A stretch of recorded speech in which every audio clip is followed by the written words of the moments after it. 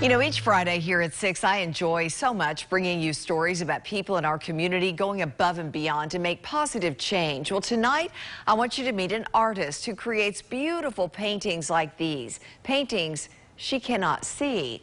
Tracy Betancourt didn't even know she had artistic talent until she lost her eyesight.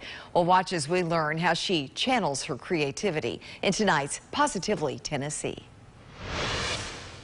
We're going to put your canvas in the middle.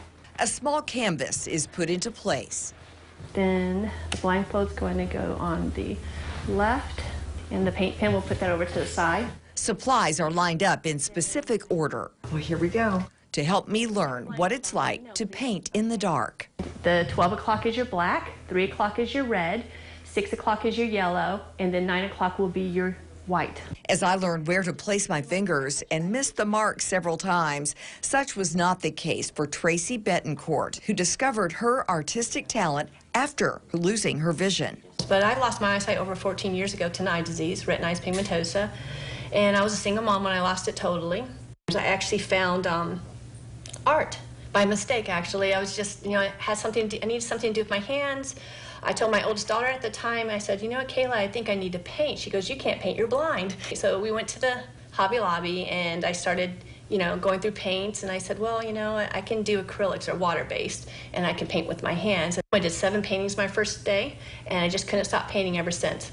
Her creations capture the beauty of nature. And to learn her behind-the-scenes methodology, well, listen to this. Every object has a shape, so I broke it down into shapes, geometric shapes, linear lines.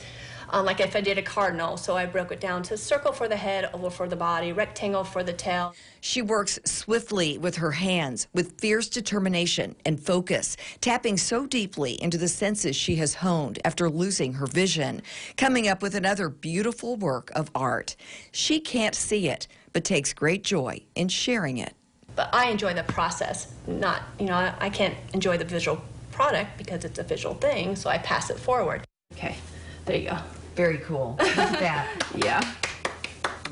Oh, now here are the finished pieces. This one's mine. Look at this. This is Tracy's. You can tell she's been doing this for a while. I really enjoyed it, though.